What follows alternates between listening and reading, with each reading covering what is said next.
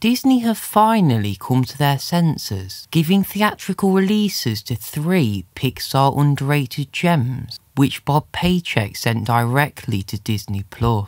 Turning Red is the first to get the theatrical treatment here in the UK, and oh boy did it play so much better on the big screen. Turning Red is already such a great film, but being in an auditorium with loudspeakers and a bigger screen enhanced the beautiful animation and experience as a whole. How can a film like Boss Baby 2 get a theatrical release, but Luca, released in the same year, was demoted to a Disney Plus exclusive? I get it, Luca is arguably one of Pixar's weaker films in recent years, but even so, a film that carries a whopping $175 million budget isn't something that makes any business sense to send directly to streaming.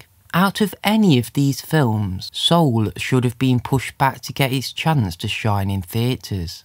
You've got visionary minds behind the camera, like director Pete Docter, who did Up, Inside Out and Monsters Inc., as well as Kent Powers from Across the Spider-Verse, so of course they made something that is nothing less than a masterpiece. Heck, Soul was even nominated for multiple Academy Awards, even winning Best Sound, Original Score and Animated Film. Bob Iger's since made it very clear that Disney's committed to giving all their films a full theatrical run, even admitting to focusing too much on Disney Plus in its initial few years.